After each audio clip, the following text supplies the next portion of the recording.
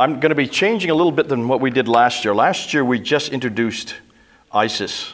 It was still new for many people, and a lot of people were curious last year. We're going to move beyond that to look at radicalization in Europe, the problem of Islamic radicalization, or is it a problem? Perhaps it's not a problem. So I want to look at the crisis with ISIS, moving on to what are we doing with radicalization, Islamic radicalization? How do we explain ISIS, and how do we explain other groups like it? Because there are other groups that are popping up as well.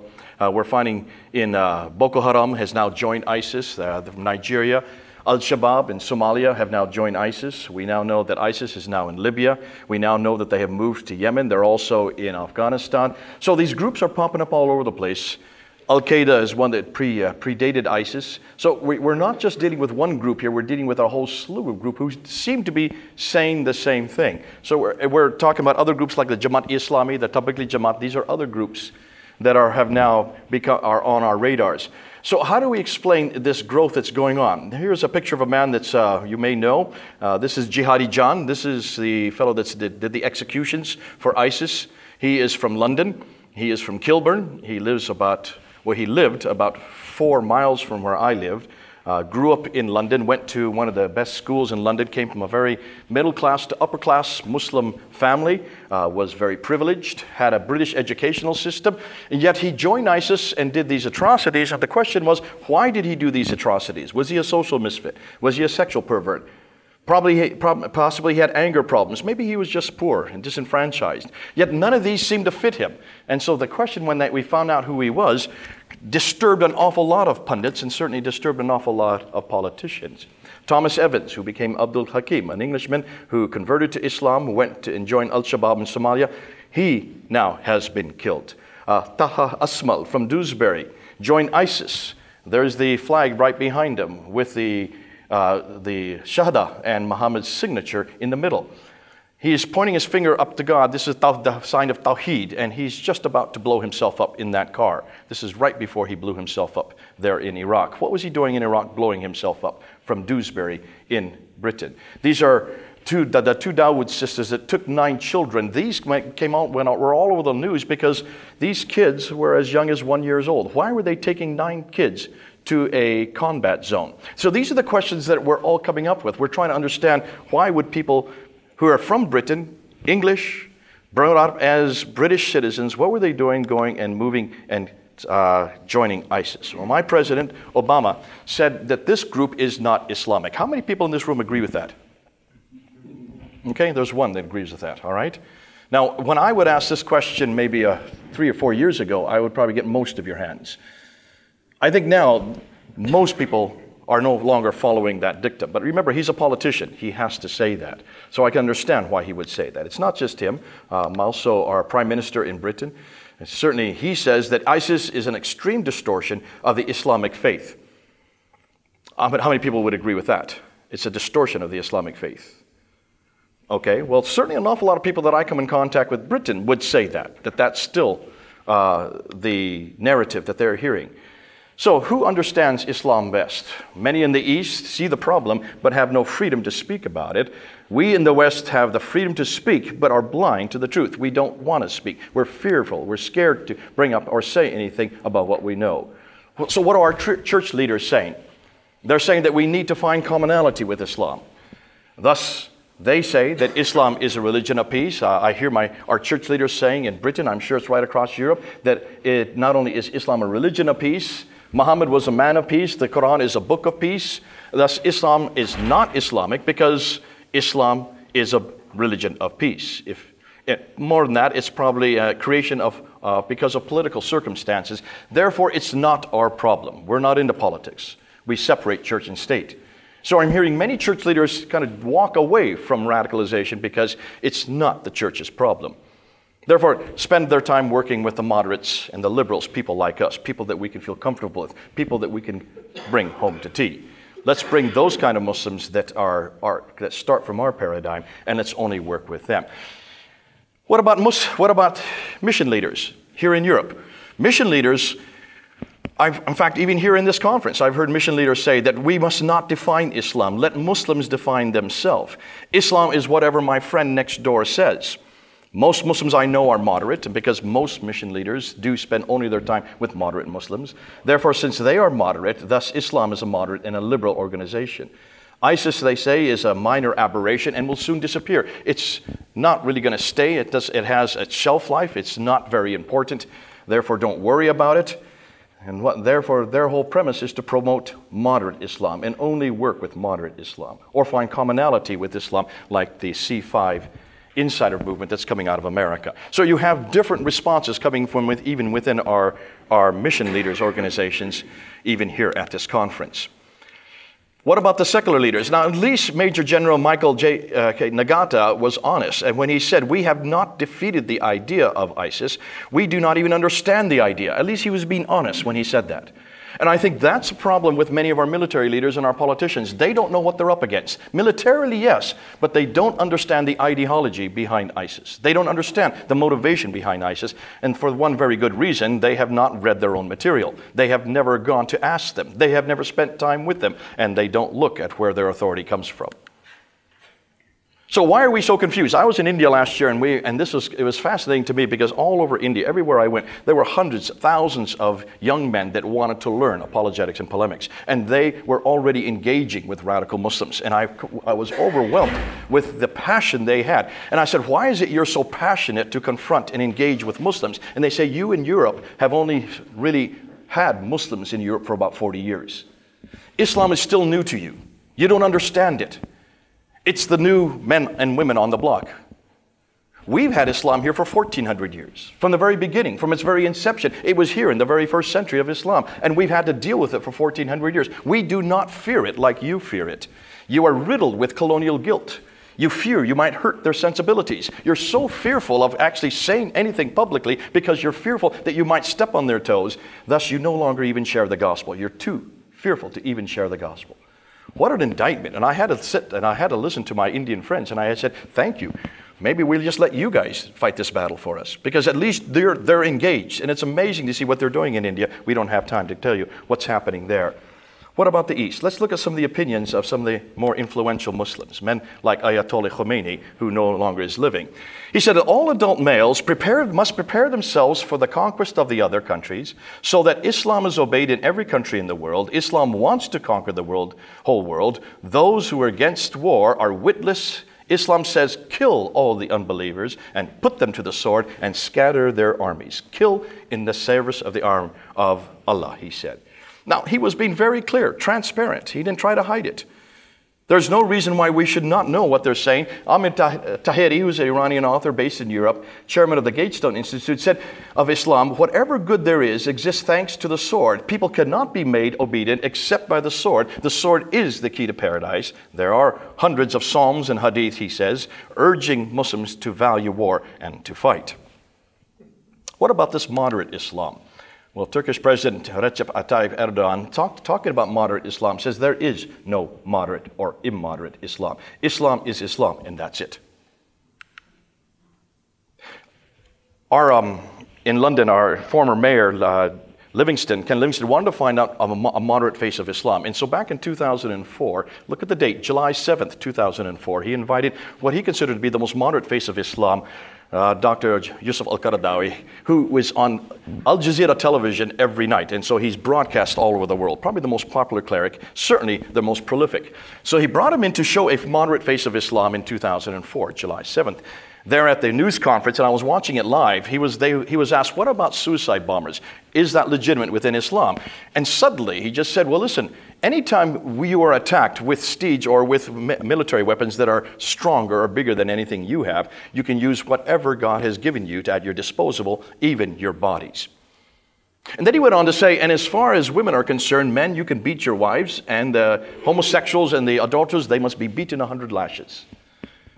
And I remember watching that, and I just started clapping. And I said, you have no idea who you're dealing with. You have never even looked to understand who and where Yusuf Qaradawi comes from. You have no idea what stable he was brought up under. He is a student of Ayman Zawahiri, who is a student of Sayyid Qutb, part of the Muslim Brotherhood. And he was saying what all of them have been saying. This is the same narrative. But look at the date, July 7th. Exactly a year later, to the date, 4 young men came down, blew themselves up in London, killed 52 people. Were they listening to Yusuf Qaradawi, finally giving them permission to use their bodies if they need be? I don't know. It just seems interesting. Exactly a year to that date, those 4 young men did what they did. Sheikh Omar Bakri Muhammad and Anjum Chowdhury are friends of mine, as much as that may bother you. Both Omar Bakri Muhammad are the ones that have created the strongest, in fact, certainly the most popular radical group in Britain. Sheikh Omar Bakri Muhammad is from Syria. Anjum Chowdhury is British born and bred, and he is now in charge of what used to be called the Al-Muhajirin Party. It's now called Islam for UK. It keeps on changing its name because it keeps on being made illegal. And they keep on changing the name, but they keep the same phone number, so you always know who they are. Last year, Anjum Chowdhury said, there is no Islam without ruling by that which Allah has revealed, the Al-Khilafah, and removing obstacles in the way of implementing the Sharia. He went on to say on July 21st that Allah is on our side, so we will win. And if Mr. Cameron was on attack against Muslims and extremists, he said he wants Muslims to give up the idea of the Khilafah, Sharia, and Jihad, but we will never give it up, he said. So this is just happening within the last year. Now, there are 2 voices, and I'm going to give you the 2 most extreme voices just to show you what we're talking about in the West. You have Anjum Chowdhury over there on the left, and you have Irshad Manji. Anjum Chowdhury is very much a traditionalist. Irshad Manji is very much a modernist. I would say even a liberal Muslim. Both are Western birth, they are both Western schooled, and they are now working freely in the West. And you have this tussle that's going on within Islam. You have a real battle of war, a tug of war. On one side, the traditionalists are saying that we need to take Islam and put it back, take it back to that original model there in 1400 years ago, the Rashidun model, that model that Muhammad instigated in 624, that was then taken by Abu Bakr, Umar, Uthman, and Ali up until 661, that 40-year golden period of Islam. That's what they want to take it back to. That's what they want to bring all of Europe back to. And that's the traditional form. And that's why so much of what we're seeing today is symbolic of what happened in those first 40 years. The modernists, on the other hand, would like to seek the spirit of Islam, try to find and pull out any means of trying to sanitize Islam and make it politically correct, trying to bring it kicking and screaming into the 21st century. So you can see the difficulty with Irshad Manji. She's a lesbian, she is an imam, she obviously is not invited to many mosques for that very reason. So you can see the difficulty with many of the modernists is they just don't have much of a following, except amongst the liberal and white elitists. They're loved by our press. She gets lots of airtime. She's on our television all the time. Anjum Chowdhury gets no airtime. But he's loved by the Muslims in the mosques. Now, I've asked many of the modernist Muslims, where is your support for this peaceful Islam? And I've been asking this for 33 years. Can you show me any verse in the Quran? And you can ask the same question. Show me any verse in the Quran that states that Muslims are to befriend me, a Christian or a Jew. Ask them that simple question. Is there one verse, just one verse, that says they're to have peace with me, a Christian? Oh, there are peaceful verses in the Quran, yes.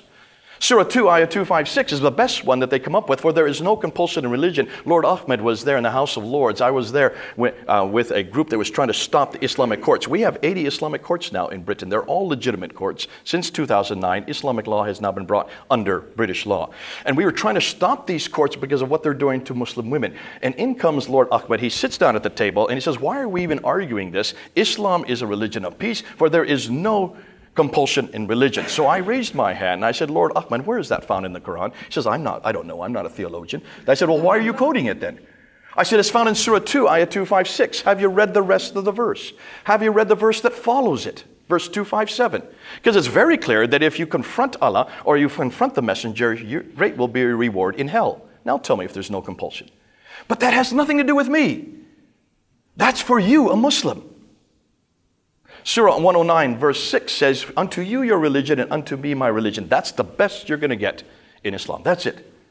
Now, that is a very early verse. It's a Meccan verse, and any good Muslim knows that you have what they call the law of abrogation. In Surah 2, Ayah 106, and Surah 16, Ayah 101, I see many of you writing furiously. I speak way too fast.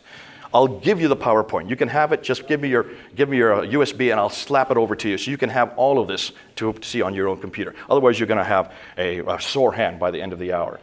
Now, this verse is very clear that there are contradictions within the Quran. There's about 225 contradictions. Whenever there's a contradiction, you always go with nasik. Not mansuk, but nasik, the later verse. You always go with the Medinan surahs, the first 20 chapters.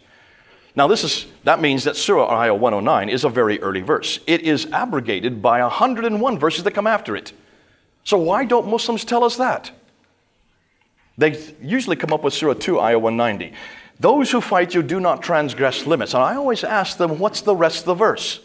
What limits are you not to transgress? Read the rest of the verse. And slay them wherever ye catch them, and fight them until they prevail faith in Allah. So what are you not to transgress once you've killed us? Little late, don't you think? When you look at the entire verse, you can see this is not a peaceful verse. This is anything but peaceful. And of course, the favorite one is Surah 5, Ayah 32. This has been repeated over and over again. I've heard Obama use this. I've heard Cameron use this. I've heard missionary leaders use it, which says, we ordained for the children of Israel that if anyone slew a person, it would be as if he slew the whole people. And if anyone saved a life, it would be as if he saved the life of the whole people. That sounds pretty good. Don't kill, save. I like that. There's a problem. Look who it's to. O children of Israel. This is not for Muslims.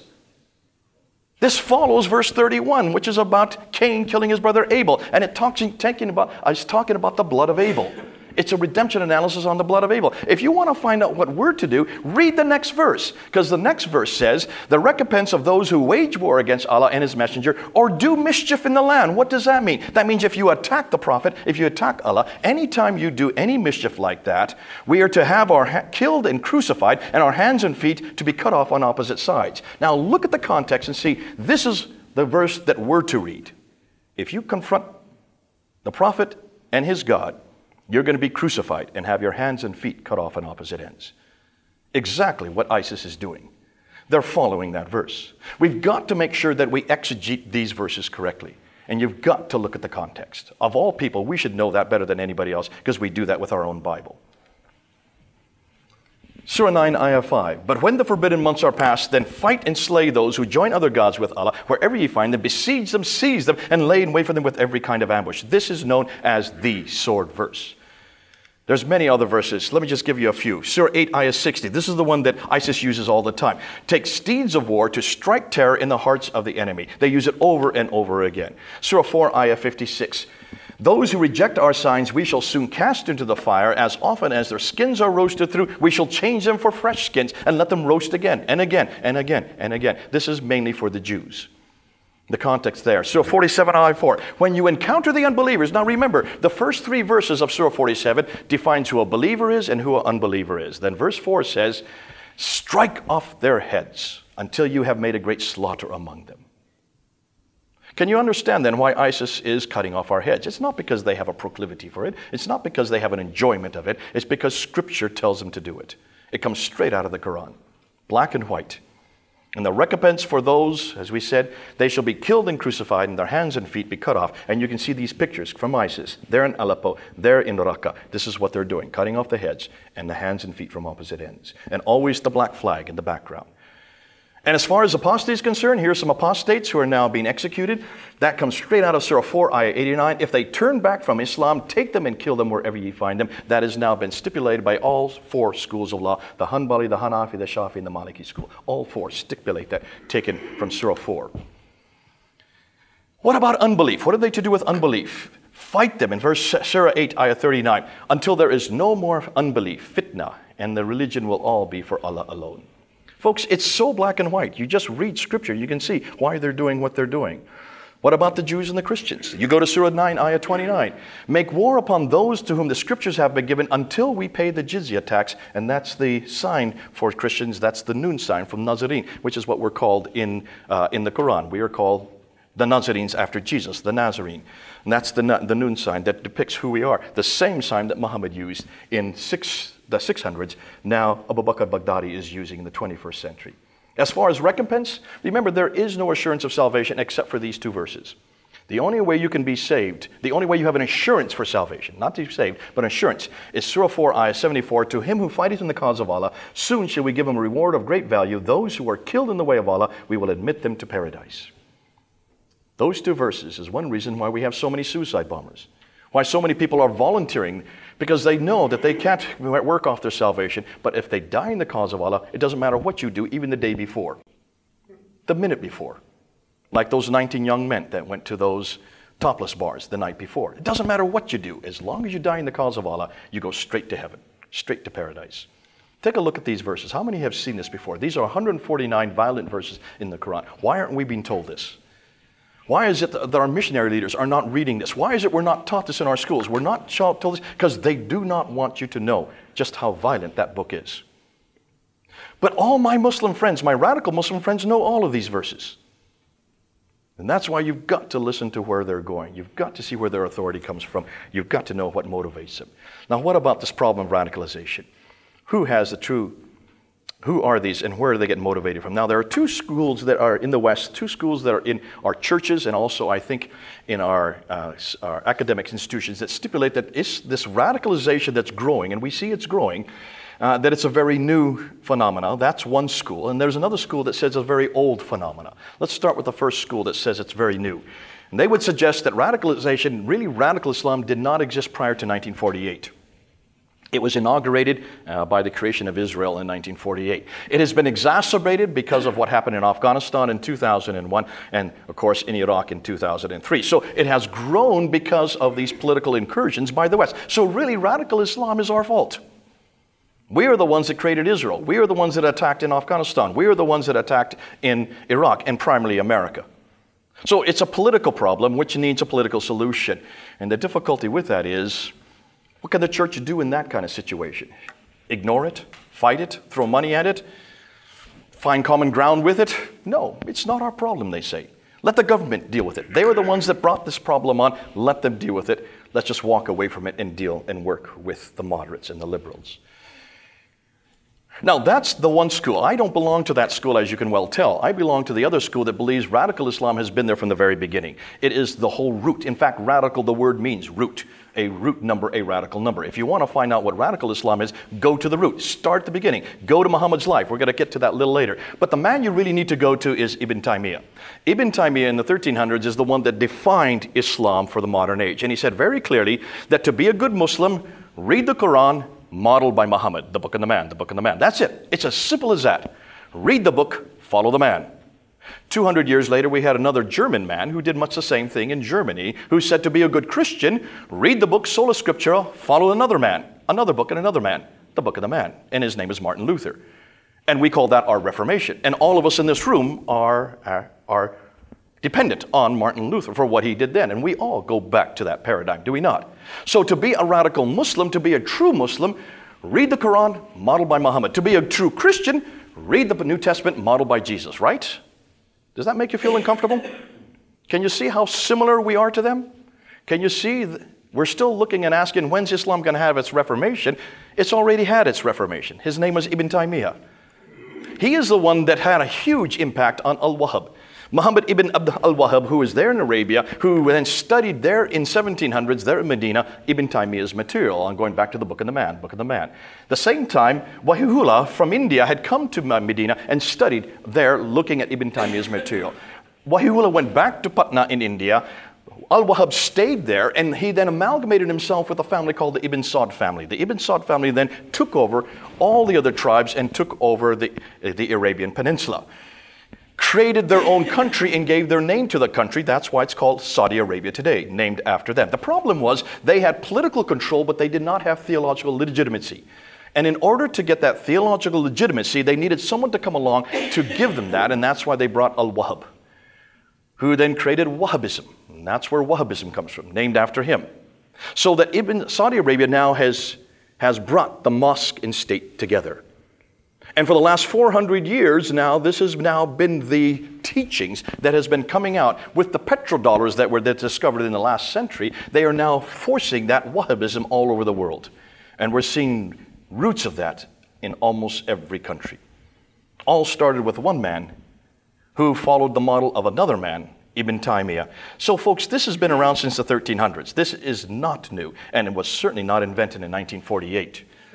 Meanwhile, back in India, The disciples of Wahihullah, who had been teaching Ibn Taymiyyah's material in India, were then confronted by the colonials, the British colonial system, who then pushed many of his talibis right across North India over into what is today Waziristan, up in the mountains of western Pakistan, today, amongst the Pashtuns, the most fearless people, never been defeated by anybody. They are now the sanctuary of his teaching, all coming out of Ibn Taymiyyah. Now let's jump to the 20th century.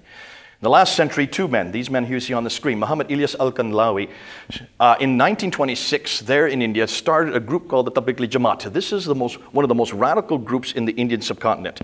And they have now, for almost 100 years, been moving out into every country around the world.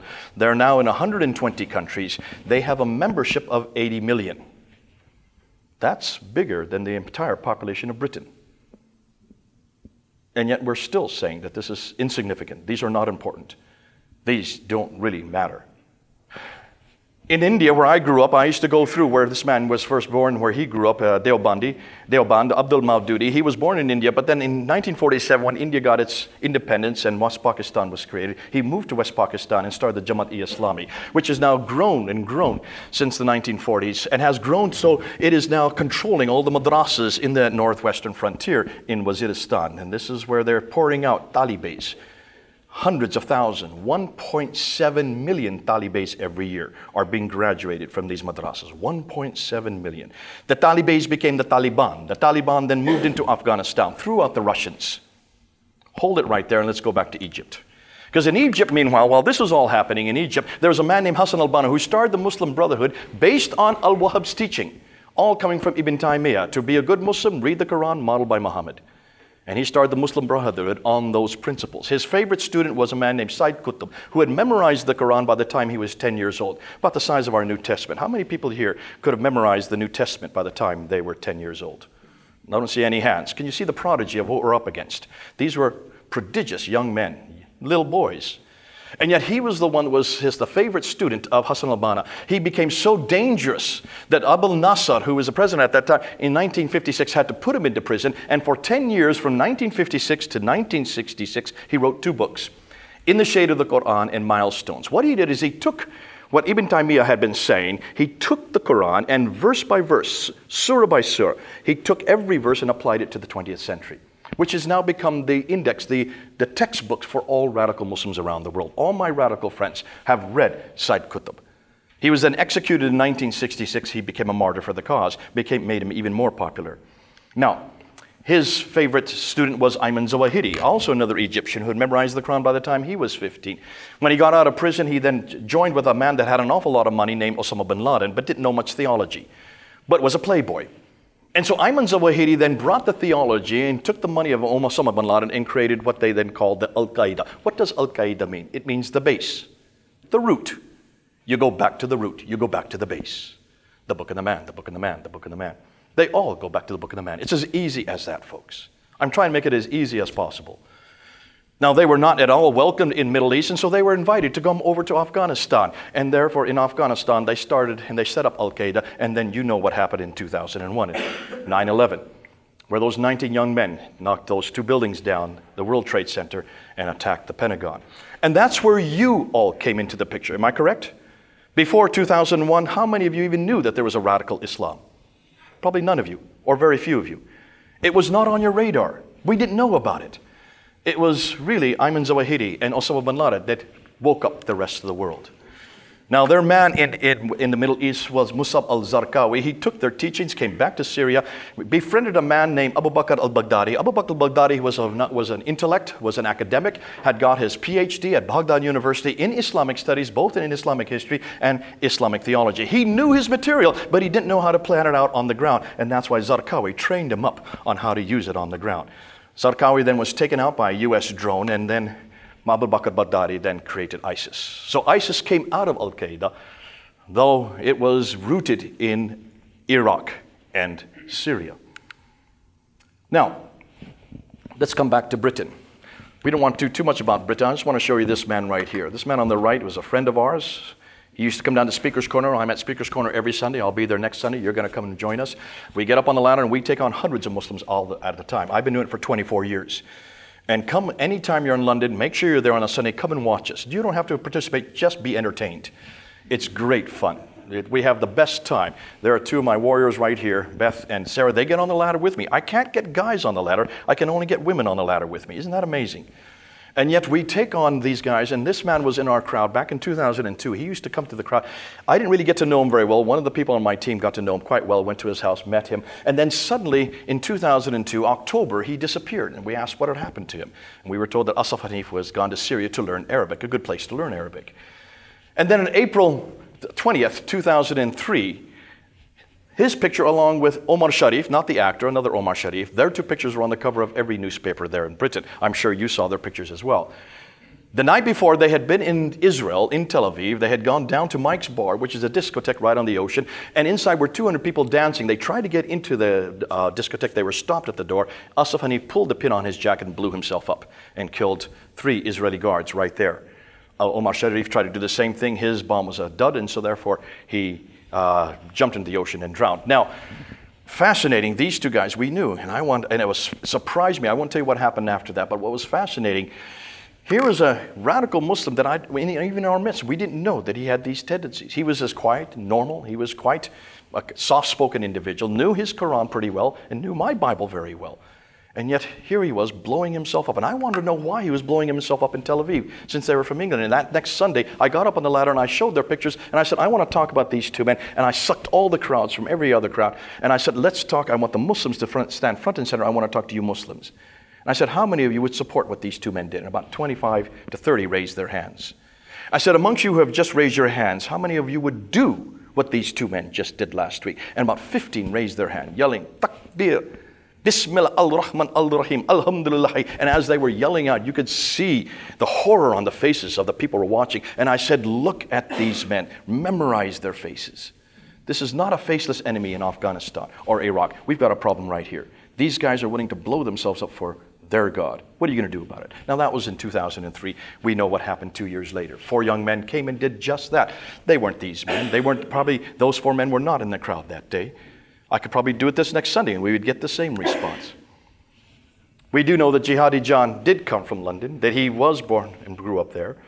We're now having a real problem with those who are leaving. We've had about 2,000 that have left Britain alone. Siddharth Dadar, I'll talk a little bit more about him later. We have the Al-Qansa Brigade. There's an entire brigade in Raqqa of women who do the policing of other women. They're all made up of Londoners. They only speak English. They don't speak Arabic. Called the Al-Qansa, the brigade, and they walk around with AK-47s, only their eyes are showing. These are 3 of them on their way there. They're pictured in Turkey before they cross the border. Now there's this new arrival, what we call wolf jihadis. Taha Sabi Falah said this in September 2014, that they are to kill any disbelieving American or European, French, Australian, Canadian, including the citizens of the countries, kill them in any manner or way. And he was a spokesman for ISIS when he did this, and we're starting to see this happen. For those of you in England, we know about Michael Adebalajo. Here is a young Nigerian Pentecostal Christian who was converted to Islam in 2003. In the next 10 years, he then became a disciple of Anjem Choud. You can see him just behind Anjem Choud's shoulder there. There he is demonstrating down here. And in a 10-year period, he became radicalized. He then, there in 2013, he then wanted to find a British soldier, found Drummer Rigby, hit him with the car, jumped out, and then he tried to cut off his head. And then he stayed around for 16 minutes, didn't even run away, waiting for the police to come. And then when the police came, he rushed them and was hoping to be killed, to be a shaheed, but he wasn't. So he gave a piece of paper to one person in the crowd, and they read that paper at his trial a year and a half ago. Guess what was on that paper? It was basically a letter to his son explaining why he was doing what he was doing. And he just referred to verse after verse after verse in the Quran, just quoting the Quran. So what was his motivation? Just read those verses. The book and the man, the book and the man. Just go back to the book. But how many of us are going back to that book? How many of us even know what these verses say? How many of us are being taught this? Not in our Bible schools, not in our seminary. How many of your government officials even knew the verses he was quoting? But can you see what Islam has done within a 10-year period to a Pentecostal, Bible-believing Nigerian young boy? In 10 years, he became a peace-loving Christian to a jihadi Muslim. Now, some of you may have seen the news just last week. He was taken out of Belmarsh prison because he has radicalized so many other young men in Belmarsh prison in London. He's now been moved up to the north because of his influence just in one prison. So he's still radicalizing. And everything he does, he goes right back to the Quran, modeled by Muhammad. Charlie Hebdo shootings. When Al-Qaeda wrote out their memoir as to why they were shot, look at the verses they use. Surah 33, Ayah 57. Verily, those who annoy Allah and His Messenger, Allah has cursed them and has prepared for them a humiliating torment. Accursed they shall be seized wherever they found and killed with a terrible slaughter. They wrote that. We didn't write this. This was why they did what they did. We didn't have to write it. They just quoted the Quran. But how many of your newspapers read or even published that story? The 21 Coptic Christians that were killed by ISIS just last year in February. As they were dying, please don't look at the video. I have to look at them because my radical friends, we talk about it. But don't you look at the video. As you're watching the video, you can see them praising Jesus' name, calling out to Jesus as they were dying. Just brought tears to my eyes. What a testimony as they were dying. The Paris atrocity that just happened last November, very close to home. How many of you knew why they did what they did? 2 days after that happened on a Friday. We went up on a Sunday, got up on the ladder. You can go see it. Go look at it. It's up on our website. It's up on our YouTube site. Fander Films. Just go up on the Fander Films. Hatun and I are on the ladder together. This is just 2 days after that atrocity. We asked the crowd, none of you believe that this was Islamic. Therefore, who did this? If these weren't Muslims, then what was their motivation? And why did they attack the sports hall? Why did they attack the restaurant? Why did they attack the drinking hall? And why did they attack the music hall? Why did they attack those 4 venues? Do you know the reason? They told us yesterday. They told us on Saturday. The very next day, ISIS put out a manifesto saying exactly why they did it, and they quoted 2 verses, Surah 59, Ayah 2. It is against any al-Kitab, that is against Christians and Jews, and Surah 63, Ayah 8, against any hypocrites, anybody who works in any one of these vices. Anyone who works in a sports venue, an eating venue, a drinking venue, or a music venue. They're transparent, but how many of you know that? How many of you know that? How many of your newspapers printed that? No, they don't want you to know this. See, your government and your media does not want you to know that almost every time ISIS does an atrocity, they back it up with scripture. They quote verse after verse after verse. The San Bernardino shootings, Said Rizwan Farouk and Tashfin Malik, December 2. We couldn't figure out why they had done this, and then we found out that they were members of the Tablighi Jamaat, influenced by one of the most radical groups in the Indian subcontinent. Abu Ramaisa, his name used to be Siddharth Dadar. We're good friends with him. One of the men on our team actually used to meet with him and have big discussions with him. He then, the week before he left, he was even in a discussion with him and his radical viewpoints that from a Hindu to a Muslim. He then said, you know, with the way you believe, it seems it's odd that you haven't joined ISIS. And the very next week, he went and joined ISIS. There he is, pictured there with his new baby there in Raqqa. And then we just heard just 2 months ago, he then executed those 5 men. He's the new Jihadi John. We know him personally. He's from London. He's one of us. Used to be a Hindu. See, this is very close to home for us. And that's why we cannot dismiss it as something that's an aberration. This is affecting too many of us all the time. Now, let's move on. So how pervasive is radical Islam? We're hearing over again, in fact, even here in the last 2 days, that it's just a small minority, maybe just 1%. It has very little control. It's an aberration, we're hearing, that most Muslim clerics reject it. We just heard that today. And that all Western pundits reject it. It doesn't really represent Islam. My president said that 99.9% of Muslims are peaceful. Well, they wanted to find that out in Britain. And so right after the atrocities there in 9/11, they did a survey and they found that in 2001, 15% of Muslims in 2001 were radical, 70% were nominal, another 15% were liberal. When they asked the same question a year later, the radical number had grown to 25% when they did another survey in 2006. So 5 years later, the group that had been 15% had now grown to over 40%, and that 20% of them supported suicide bombings. In February of 2015, 27% of British Muslims supported the Charlie Hebdo killers. Can you see how it's growing even in our own countries here in Europe? This is Britain we're talking about. So is this 1% that we're hearing from our politicians? That's not 1%, folks. We're almost as high as 50%. Pew International wanted to find out what would be the case around the world, so they went to 4 countries, Turkey, Morocco, Jordan, and Pakistan, to represent 4 different positions of the world. And they found that in Turkey, 31% supported radical Islam. In Morocco, it's 45%. Jordan, 55%. Pakistan, most troubling, 65%. This is in 2004, when there were 140 million Muslims. That's 80 million Muslims. Now we're in 2016. How many more have now grown there in Pakistan? We hear that 99% of Muslims are peaceful, that they are fed up with being targeted as radicals. Yet 2,000 approximately have left the UK to join ISIS. We only have 450 Muslims in our military. What does that tell you? Since 2006, another 2,000 have been arrested. That's above the 2,000 that have already left to join ISIS. Another 2,000 have been arrested. And the ones that have been arrested, only 230 have been tipped off by Muslims, which makes only 10%. The other 90% have been tipped off by police or social workers, which means there's probably a few other thousand that we're not getting, because the people that are closest to them, the very people who could tip the police off, are refusing to do so, especially since December of last year, where every imam has now said that they will not support the only institution that has been created in Britain to find and de-radicalize young youth, called Prevent. So let's look at the numbers. Let's see if this is just 1%. The Clarion Project just came out with these findings last year, just a few months ago. There's 99% of the Muslims in the West claim to be peaceful, and there's about 1.6 to 1.8 billion Muslims in the world. Yet we know that 40,000 to 200,000, the number of the members are within ISIS, that Hamas has 30,000, Hezbollah has 50,000, Al-Qaeda has 100,000, and there's anywhere from 20 to 100,000 amongst the Iranian Guards. Is that 1%? What about some of the agendas of the radicals, like apostasy? That would be a pretty radical agenda, that anybody that leaves Islam should be executed. When they asked that question around the world, they found that 79% in Afghanistan believed that apostates should be killed. 86% in Egypt believed apostates should be killed. 82% in Jordan, 76% in Pakistan, 62% in Malaysia. 27% of all Muslims believe that apostates from Islam should be killed. That's a total of 237 million of all Muslims believe apostates from Islam should be killed. Is that 1%? What about honor killings? 37% of all Muslims believe that those who dishonor a family should be killed. That makes a total of 345 millions. That's 1%?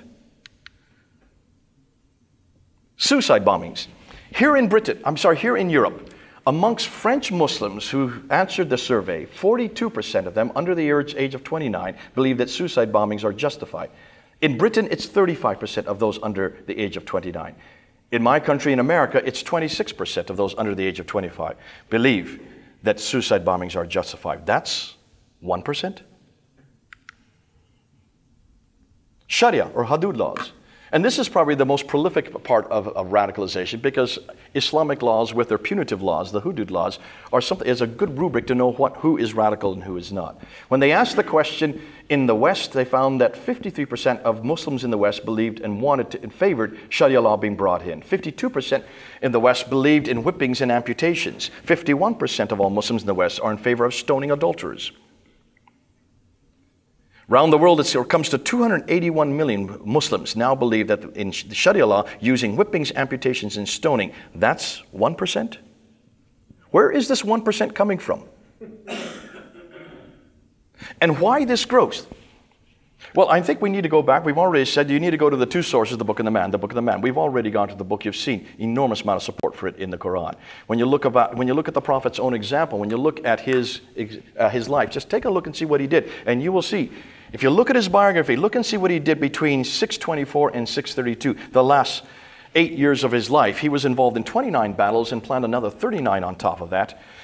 Look and see what he did to the Jews, the Banu Kainuka family, the Banu Nadir family, the Banu Qurayza family, the only Jews left in Medina when he moved there. Within 3 years, after 624, he had either taken them as prisoners, had taken them for concubines for his wife, and the last remaining 800 men of the Banu Qurayza family in 627, he took them out into the desert, and he cut their throats in one afternoon. Slit their throats in one afternoon. This, the man of peace? Those who criticize him. Asma bin Marwan, who was a poetess, when he moved to Medina in 622, she wrote poetic verse against him. He said, "Who's going to take care of this woman for me?" Umair, one of his disciples, went that night. As she was suckling her baby, he plunged a knife through her heart, came back the next morning, told Muhammad what he had done. Muhammad turned towards her and said, towards him and said, "Great are you for supporting your prophet." This the man of peace?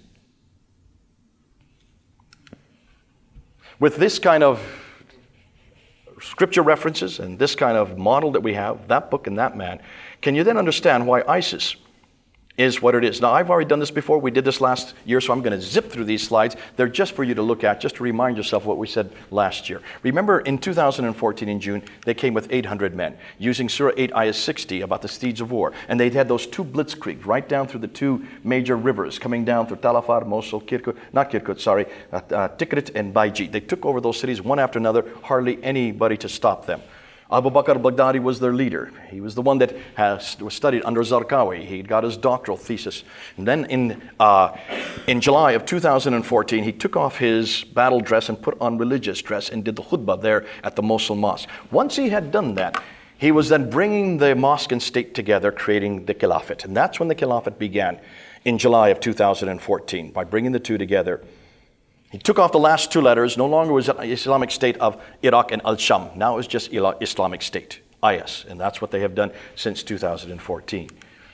And then from there, they started pulling in hundreds of thousands, mostly from North Africa, others from Europe, from all over the world. They start pulling them to come and join them there in Syria. Just take a look at the numbers. You can look at this later. They're coming from Indonesia. They're coming from Australia, Chechen, American, German, Austrian, all over Europe. Foreign girls, many of them coming from Britain, the Al-Qansa Brigade that's attracted those from London. Their attraction, successful internet propaganda for the women, the masculine men, for the men, an exciting testosterone-filled life. For many of the Muslims, a way to closely follow what Muhammad in the Quran, and to return back to that Rashidun period, that first 40 years, that golden period of Islam. The aims that they want to do, according to I-60, is they want to take the world back to the 7th century. They want to bring back these states again. This is what Islam was like during the time of the Rashidun, and they want to bring it back. And that's their map. That's not my map. That's the map they sent out for the world, to warn the world what they're going to do. After they did came down to they then went into the cities and they took out the men. And then what they did is they brought them out and then they started executing them, just as Muhammad had done with the Banu Qurayza family. Filming everything they did, they always put the flag in the background so that Muslims could see that they were following what Muhammad did in 627, they were doing in 2014. What was their Quranic support? They always write their Quranic support. Surah 9, Ayah 123. Fight those of the unbelievers who are near to you, and let them find in you hardness. Slay them wherever ye find them. Drive them out of the places where they drove you out. They went to Mosul, which is a Christian town, put the sign of Nun on all the doors and the gates, and then they gave them three options: either to convert, to pay the jizya tax, or to die. All the Christians did a fourth option. They fled, so that there are very few Christians left in Mosul today. And then they went, and the hadith support from that is Sahih Muslim, book 19, which goes through and delineates exactly how the jizya tax is to be allocated. They went into the churches, took down the crosses, put up the flag. They went into the Marbehna monastery, a 4th century monastery, and they went and destroyed the oldest Chaldean biblical manuscripts from the 17th century, and yet no one complained. No one complained. BBC only ran one paragraph about it. None of us complained that those are our oldest Chaldean manuscripts. The support? Surah 5, Ayah 51. Take not Jews and Christians for friends. Sahih Muslim, book 19. I will expel the Jews and Christians from the Arabian Peninsula and will not leave any but Muslims. And then they started doing the crucifixion, the beheadings. I've already gone through these verses, Surah 5:33, Surah 47, Ayah 4. I don't even have to make them up. ISIS puts it in their magazines. They're right up there in the big magazine. You can read them for yourself. Support for killing unbelievers comes out of Sahih Muslim 4661. Then they started zeroing in on the Yazidis. The Yazidis are not Islamic. They're not Christian or Jews. They're pagans. They're pre-Islamic, Zoroastrians. And so they started enslaving the Yazidi women. I'm sorry, they're not Zoroastrians. I stand corrected on that. The support for that, Surah 4, Ayah 24. Surah 23, Ayah 6. Surah 24, Ayah 34. Surah 70, Ayah 30. Surah 33, Ayah 50. There's verse after verse after verse in the Quran that allows them slavery. Now, finally, U.S. started getting involved. And as soon as we got involved, they started executing our men. Support for that, Surah 47, Ayah 4. They even started killing other Muslims, like those who had converted, like Peter Cassett. I won't go into this. We did this last year, so you know what happened. But you can see what they did. The legitimacy for that, Surah 9, Ayah 73, Surah 9, Ayah 123.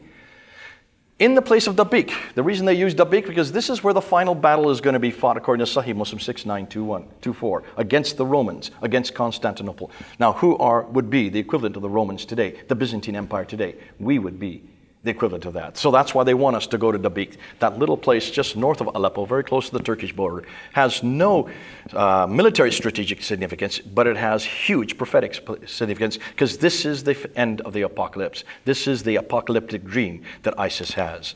You've got to read their material to understand that. And of course, in 2015, the Charlie Hebdo shootings, there's the scriptural support for that. And then back in 2015, Kenji Goto, an evangelical Christian, who was then killed, along with Mu'at al-Qasaba a few weeks later. The 21 Coptic Christians in 2015. Abu Rumaisa, who's now continued that in 2016. He just executed these young men just a few months ago. Then they started destroying any structural secular institutions that stood against Islam. With the Mosul Museum. You also saw what they did in the Nimrud artifacts. You also see what they did in Palmyra. City after city. So the question we need to ask is, who can confront them? Most people would say, well, this is the state. The state can confront them. And they are doing a pretty good job. And they may defeat them on the ground. They may defeat them militarily. The problem is, can they defeat them ideologically? Can the state take on the ideology which motivates them? It dare not, because it only knows one thing, and that is to use bombs, bullets, and cruise missiles. You cannot defeat an ideology using bombs, bullets, and cruise missiles. Even if you did defeat ISIS, another would pop up to take its place. There would be group after group, because they're all going back to the same book and the same mat. So who can confront them? What about the atheists? They're trying to, their best. Tom Holland, historian. Anne-Marie Walters, a friend there in Britain. Douglas Murray, one of the best we have in Britain, doing a great job debating them in public. The difficulty with people like him and Garrett Withers is they have no solution. They have no antidote. They have nothing to offer them. The humanists have tried to, but they are just full of rage, full of defiance, and they are just incapacitated by fear. The Muslim missionaries is fascinating. You would think they would take them on, but the Muslim missionaries that we're meeting are all targeting Britain. They're all targeting Christians. They're all interested in converting Christians, and they are replete on the internet sites. And they're putting out tract after tract. They never target radical Islam. I've never seen any Muslim missionary even take it on. In fact, if anything, in private, they would probably support it, ISIS and the others. They only are interested in targeting us. So how have the moderate Muslims responded, the people that most missionaries would like to work with? The Princeton scholar Bernard Haeckel says this, a leading expert on the group's theology, says that the moderate Muslims are embarrassed and politically correct, with a cotton candy view of their own religion that neglects what the religion has historically and legally required. Many denials of the Islamic State's religious nature, he said, are rooted in an interfaith Christian nonsense tradition, which most of us are involved in. It's mostly Christians who are creating these interfaith dialogues.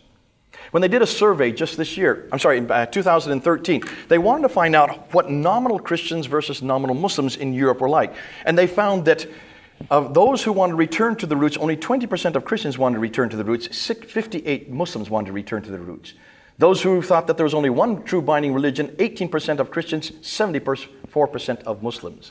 Religious rules more important than secular laws, 12% for Christians, 65% for Muslims. Those who agree with all three of these, only 3% of those who are Christians responded versus 50% of all Muslims. So even the nominal Muslims are more radical than we are.